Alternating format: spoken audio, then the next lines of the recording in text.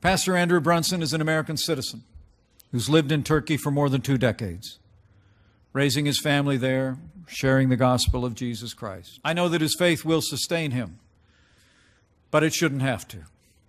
Pastor Andrew Brunson deserves to be free.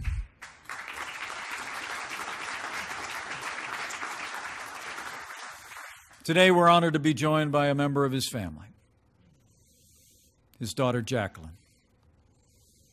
To Jacqueline, I promise you, as I told your father yesterday, President Trump and I will continue to fight to secure your father's full release until he is restored to your family and returns to the United States of America. And to President Erdogan and the Turkish government, I have a message on behalf of the President of the United States of America.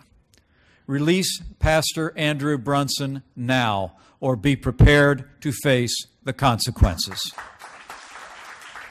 If Turkey does not take immediate action to free this innocent man of faith and send him home to America, the United States will impose significant sanctions on Turkey until Pastor Andrew Brunson is free.